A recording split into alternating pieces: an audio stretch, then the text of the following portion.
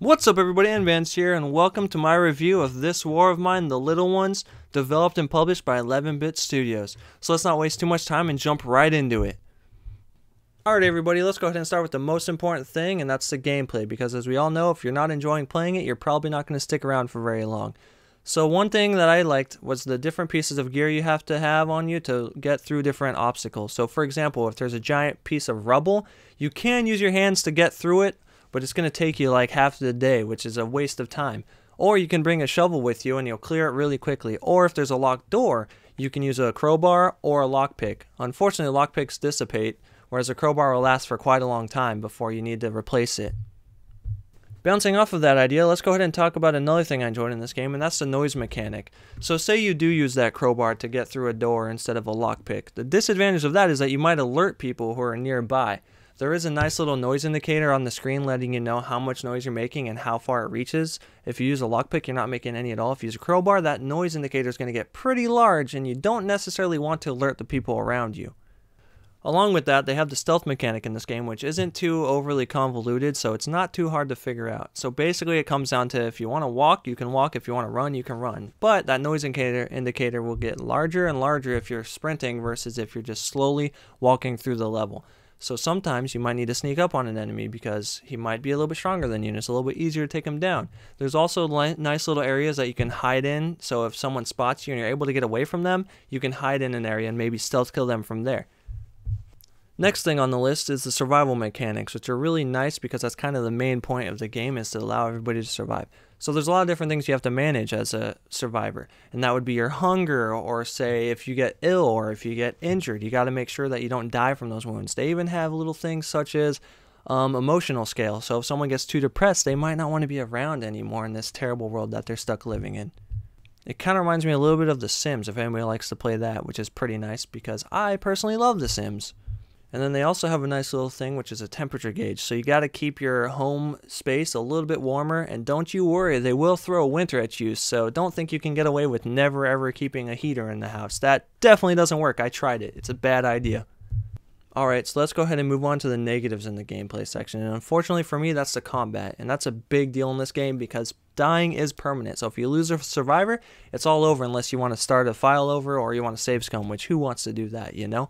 So the main thing is I feel like it's really clunky. It didn't feel like it was skill-based. It felt like it was kind of random number-based. So for example, you might get into a fight with someone who's fighting you with an axe and you're fighting them with a baseball bat or some sort of other weapon.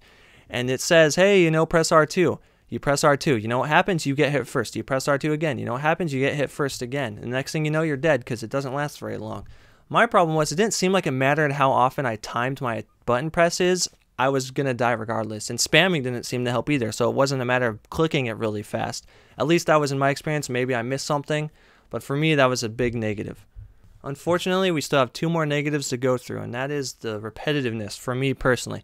So for example, you have to go to different locations to get supplies, scrounge up materials, scrounge up food, whatever it might be, medications. The thing is, you have to go there over and over and over again until you totally drain it of all the supplies, potentially. So you're going to the same place over and over. And once you beat the game once, I mean, there's not a lot of incentive to play it again unless you're just that interested in the story of the characters, which is a fantastic element, but it's not enough to really keep me playing over and over and over again.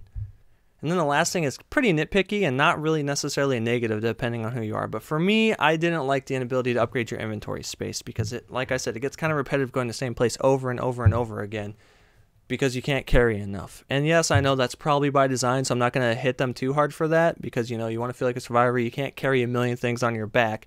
So no crap, you can't take 100 different supplies. But I personally got kind of annoyed only being able to bring a couple things with me and then not being able to come back with very much. Alright, up next are the graphics, and I'm happy to report that this game blows that away in my opinion. So it's got a really dark and dreary aesthetic, which is perfect because it totally fits the mood. If the world was at war and everything was blown to shit, of course it's going to be a dark, shitty place to live in, and this game hits that perfectly.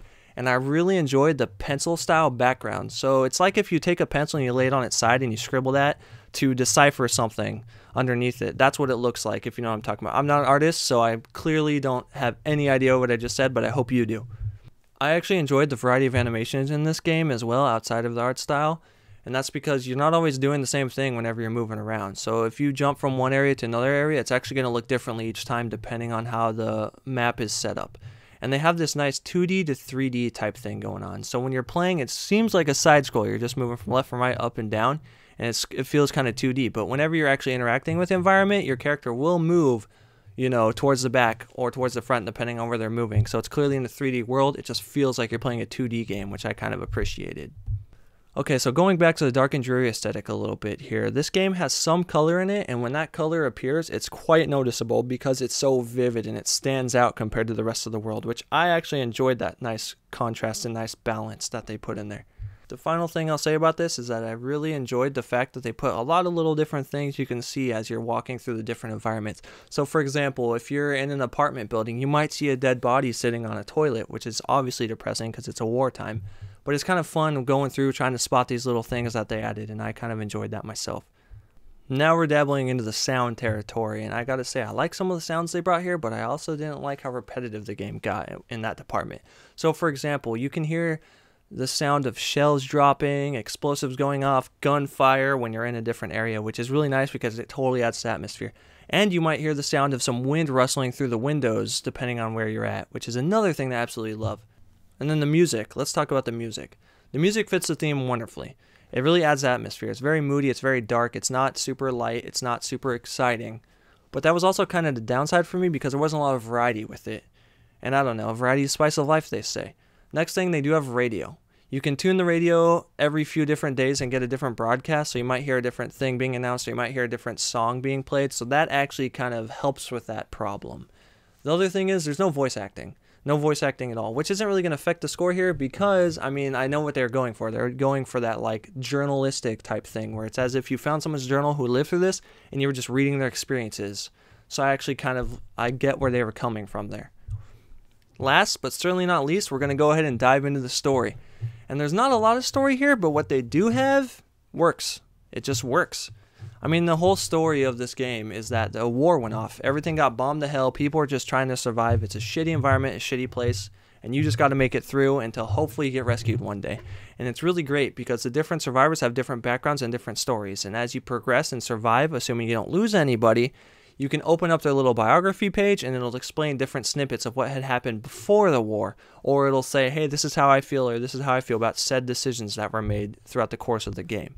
The game also litters different notes or different examination points that you can pick out throughout the game and the different levels you go to, and that really adds a nice feel to it. It adds a different background, and it also tells you what might be going on currently, so you might know, hey, maybe I shouldn't kill this person, or maybe this person's bad. So that adds to the story, which is always a positive thing. There's also choice-based decisions in this game, which is actually positive for this title because it's not overdone and it's not super out there. So a survivor might come to your door and say, hey, you know, I need this item to feed my family back home. Or, hey, I found this stash. Do you want to come with me to check it out? And you can decide, yeah, I'm going to do that. Maybe later. No, I'm not going to do it. And that actually plays a different effect because depending on what you do, there can be different consequences, which I really love that. And outside of that, you can actually run into different survivors or different people depending on where you're going. So, for example, there was a gentleman I met at Sniper Junction, I believe it was called. And he was getting shot at, and he was like, I have a child. I need your help. Please help me. And then depending on what decision you make, you can either help him or you can leave him there to rot. It's really up to you depending on how you want to play the game. If you want to be just out for yourself or if you want to be there to help others. But it actually does have a nice little payoff if you know, depending on what decision you make. And as you progress and you survive longer and you make it another day and another day, you actually unlock more locations. And each location has a nice little, you know, sentence or two telling you what had happened or what it was like before the war or, you know, what's going on there, which adds to the story as well. And I know I talked about it being repetitive earlier, but they do have a create your own story mode kind of, which adds a little bit more replay value. And that means you can pick any of the survivors that are already pre-built into the game, or you can make your own based off of some selections of different faces or different backgrounds, which will give you different skills. And then you can decide, you know, do I want to have a really long winner? Do I want to have a short winner? And a few other options there as well to help you expand your story and give a different feel each time, which I liked. And then on top of that, there are actually 12 total stories you can play that are already pre-made in the game. So when you first load up, you only start into the 1. And as you progress in the game or survive more days, you actually unlock different stories, which will have different characters, and they'll have different starting things and how long it takes to, make it to the ceasefire at the end of the game. And outside of that, the ending isn't too particularly exciting. I mean, you get an epilogue depending on the choices you make, so that can affect if, your character is happy with themselves, upset with themselves, whatever it might be. You can kind of see what happened at the end of the war, where your characters went, but it's not anything too out of this world. And finally, I want to make sure that people know this in case you don't. You only do get one save file. So you can't start a family, start a house, whatever it might be, and then play to day 20 and decide, hey, I want to play with different characters, and then go back and start a new file. If you do that, you're going to overwrite that original file, and you're going to have to start completely over, and you'll lose that previous save. I personally am not a fan of that. I enjoy being able to play as multiple different stories, multiple different aspects, but I get what they're going for. Once again, it's that whole survivor aspect. You can't just, start over and whatnot. Alright, so let's go ahead and get to the part that everybody really cares about, and that's the rating. I'm going to go ahead and rate this one a buy. It's definitely worth it. It's only $20 full price, American dollars, or whatever your equivalent is, and that's not too much to ask in my opinion for this game. I would say if it was maybe a $40 game or a $60 game, it's not worth it. But for 20 bucks, you get a lot here. There's some replay value, and the story is quite interesting, and it'll keep you engaged for quite a while. I personally put in about 15 hours, so for 20 bucks, 15 hours, enjoyable hours for the most part, completely worth it. Thank you everybody who took the time to stop by and watch this. I really do appreciate that. It means a lot to me. If you enjoyed it, please subscribe to the channel and become a part of the fandom today. If you liked it, leave a like. If you didn't like it, leave a dislike. That's perfectly fine too. And if you want to discuss this game or anything else gaming related, or anything really, leave a comment down below and I'll do my best to get back to you. Once again, I just want to say I really do appreciate you guys. You guys have a wonderful day, and Nvanz signing out.